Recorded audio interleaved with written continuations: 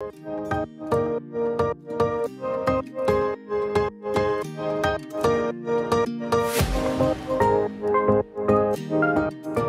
my beautiful friends, it's Amanda here, and today I want to share some eye looks with you. I want to show you 3 different eye looks using the 3 new Obsessions palettes. These are the Brown Obsessions, brand new from Huda Beauty. I already released a whole review video where I swatched these, gave you close-ups, gave you my review. I also did a few comparisons in that video. So if you want more info about these palettes, I will link that video in the description box, or you can just use the search bar on my channel and it will pull up my whole review, swatches, all that fun stuff. Before we jump into the eye looks, I just want to tell you a couple of quick things. First and most importantly, I am not a trained makeup artist. My tutorials are never going to be breaking new ground in the beauty world. My tutorials and my eye looks are just me playing with makeup. It's makeup just for fun. We're just having fun, trying out new products. A big part of the reason why I like to do tutorials is to really show you products in action. I feel like that's an important part that works in tandem with swatching and reviewing. It's just one more piece of info that can help you decide if a product's going to work for you or not. My eye looks are pretty simple, pretty user-friendly. There's not a lot of crazy tricks and techniques. I also don't use liquid eyeliner. I don't wear false lashes. I know, don't tell the beauty guru committee because they'll kick me off of YouTube, but those just personally aren't products that I prefer. I love the way they look on other people. It's just not something that I prefer for myself. But the good news is, if you follow along or take any inspiration from any of my looks in my videos, you can always add your own twist, add your own liner or lashes or whatever makes you feel happy, whatever makes you feel good and fantastic, and whatever is fun for you. Even if you don't have these palettes, even if you don't plan on picking them up, you may have similar colors elsewhere in your collection, especially if you are a big makeup lover. You probably have shades like these, so you can always pull from your existing collection to follow along or take inspiration from these looks. So now that you've heard me babble on for a while, let's get into the eye looks now. We're going to start off with the Toffee Brown palette first. I always prep my eyes the same way using my favorite eye base. It's the MAC Paint Pot in the shade Painterly. This just gives me a really clean canvas eyelid to work on. I'm starting off by mixing these 2 matte shades, the more orangey golden and then the mustard matte yellow in the center, and I'm really packing that on in the crease area. These mattes are super pigmented, so it doesn't really take a lot of work to build them up. Then I'm using the bright yellow gold in the bottom row of the palette and covering my entire lid with that shade, just using my fingertip to apply. Now I'm going to do a technique that's a little bit different for me. Actually, this whole video is going to be kind of going out of the comfort zone. Now, I'm taking the dark brown matte shade, and something I often do is just sort of smudge it along the lash line like you see here. But in today's video, I'm going to try my best to make it sort of like a smudgy cat eye type of eyeliner look. So I'm really building that up into that sort of flicked triangle cat eye shape using a pencil brush on my lid. Then I'm going to go in with this really light champagne-y type of shade, put a little bit of that on the inner corner, not too much. I don't want it to be too bright. I just want a little bit of a highlight there in the inner corner. Just keep it simple because I want this faux wing to be the focus. I curled my lashes, added some of my Huda Legit Lashes mascara, and that's the finished look. It's super simple to achieve, and it's definitely really wearable. It's unconventional for me because I don't typically do any sort of cat eye, but because I used a shadow, it made it super easy. If I mess anything up, it's easy to correct. So this is fun, definitely a look I'm going to keep doing. Now we're moving on to the Caramel Brown palette. I really want to use this bright corally pop of color in this palette, and I want to heavily feature that, but I don't just want to do an all over coral lid. So I'm going to start with this sort of mustardy brown matte shade and really quickly just sweep that all over the lid as the sort of base color for this look.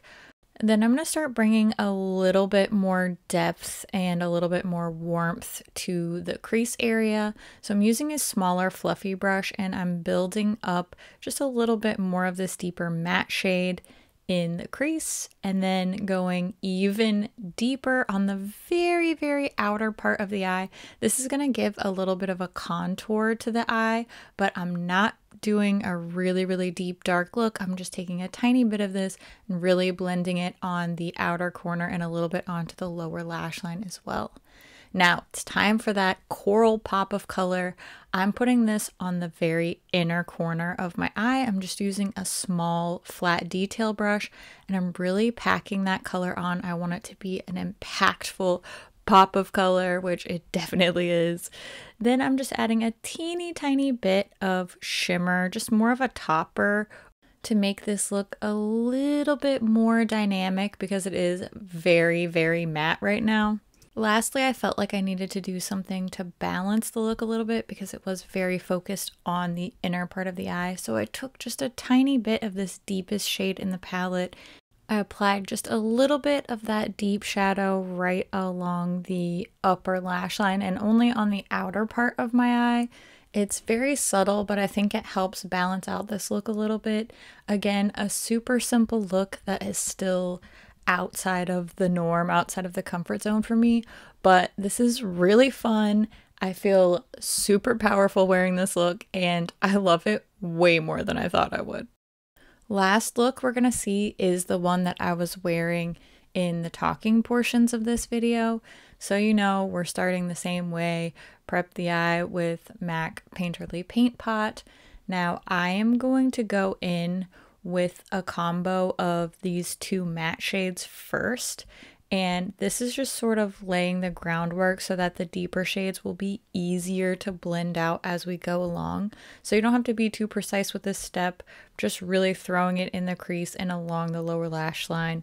Then I'm going straight in with this deep chocolatey matte brown, and I'm not really being too shy with this shade. I'm really starting to pack it on the outer corner, blending it in towards the center, and also blending it upwards into the crease because I do want this to be a very deep, smoky look. And throughout this look, I continue to go back to my original crease brush and just blend everything out. I don't even need additional product. Now with this super deep brown shimmer, again, not being shy with this, really packing it on. Then I took the shade next to it, which is a very reddish deep brown, and I put that on the inner part of my lid. That way there is a little bit of a contrast there, and it just makes the look a little bit more dynamic, but still keeping it nice and sultry and smoky. And I took just a teeny tiny bit, the smallest amount of a lighter shimmer to highlight the inner corner. That way we can still brighten up and open up the eyes a little bit. And I absolutely love this look. I thought it was going to be way too dark and way too overwhelming for me because that's not my typical style. But I absolutely love this. I think this is my favorite of all the looks I've done with all these palettes so far. And chocolate brown isn't even my favorite of the palette, so that's really saying something.